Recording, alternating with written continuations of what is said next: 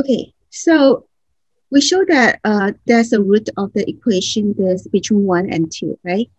You remember the intermediate value theorem. It says that if you have a continuous function, okay, now this function over here, it is continuous because it is a polynomial function. We first let f of x equal to this side of the equation, and the other side, I try to make it 0. You can leave a number there, or you can keep it 0. In order to use the intermediate value theorem, as you remember from the lesson, you need to have a function, and then you want to have an intermediate value. So I leave it 0 here on this side as the intermediate value, which is the n. That's the intermediate value. And then I will let this side over here to be a function f of x right here. Okay. Now f of x equal this. Then this is a continuous function because it is a polynomial function. So it's continuous on all real number. Okay. Now some of you ask, what is this side over here? This means all real numbers. And some of you ask about this, what is arctangent? Arctangent is the same as inverse tangent. It's an inverse function of tangent. Okay, it's the same thing. Okay. Okay, now over here, we're looking for a solution of this given equation.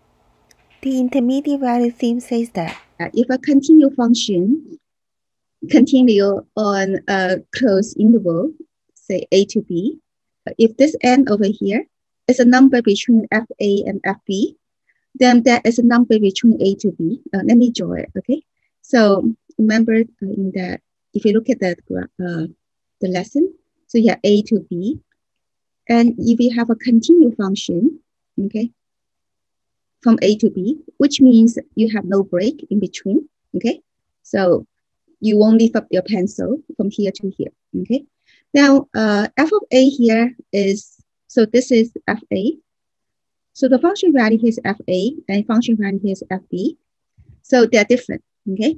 So they're not equal. And then you pick any intermediate value in between, say n in between.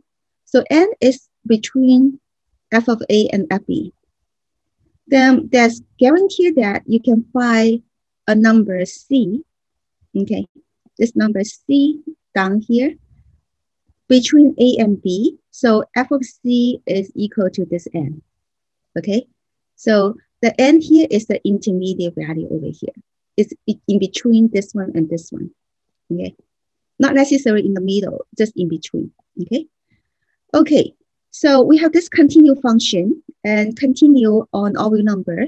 So certainly it is continuous between 1 and 2. Okay, let's take a look at this f1, okay? F1 over here, a is 1.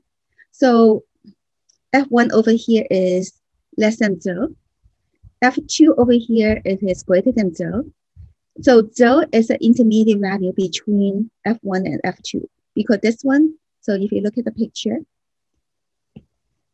looking at this picture, we have 1 here and 2 here. f1 over here, it is less than 0.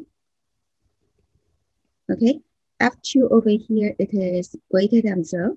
Okay, so now 0 is an intermediate value. Okay, 0 is intermediate value between f1 and f2. Then guarantee that there is a number somewhere between 1 and 2. Then the function is going to take on this intermediate value. So somewhere between 1 and 2, then the graph is going to cross this x-axis. Okay, so less than 0, greater than 0, then you have to cross 0 right here. Okay, so looking for a solution, number between 1 and 2, such that f of c is equal to 0.